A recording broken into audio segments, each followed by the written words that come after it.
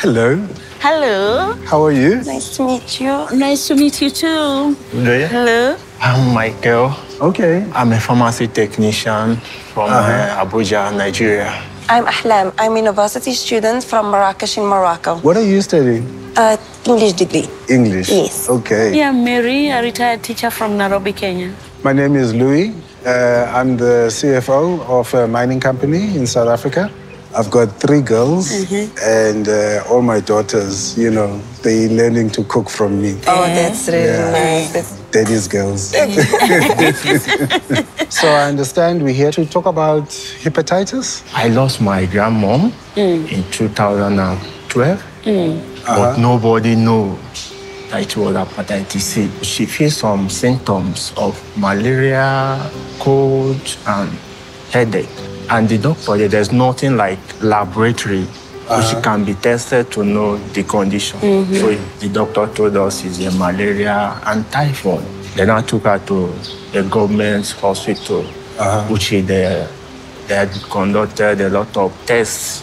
And I noticed this, identified that it's hepatitis C. But then it's already damaged her Advanced. liver. So they managed her for like some months. She gave up. And she passed on. She passed on, Mine was a bit tricky because I was coming from work and I was taking a call. So we were chatting with my sister.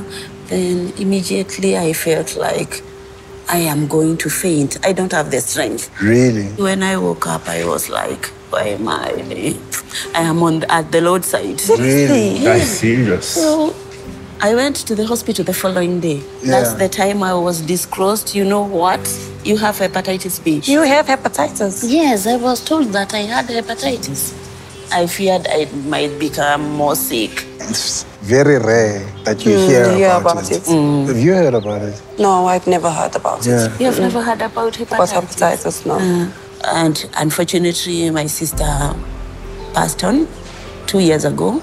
Also from? Hepatitis.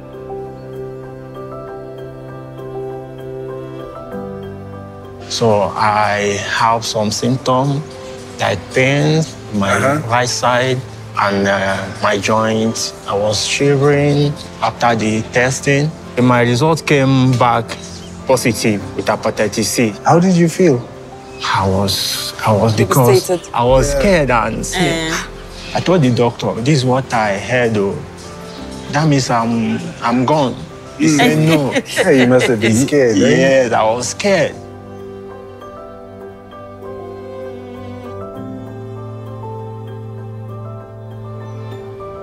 So how long have you had it now? This is my 14 years. And 14? 14 years. People feel it's a death sentence. Right. It's not. It's not. Yeah. Clearly, You can get treated. It's not a death sentence. When you get hepatitis, it cannot be seen. You just need to go and be tested. My advice for people, they should know their status. Your family, your community, make sure they are tested. Okay.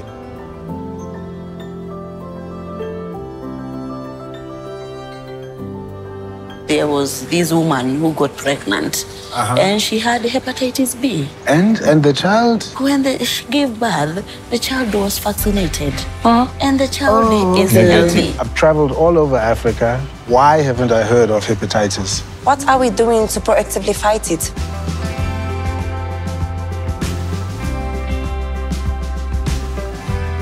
I'm going to visit my healthcare provider and definitely get tested.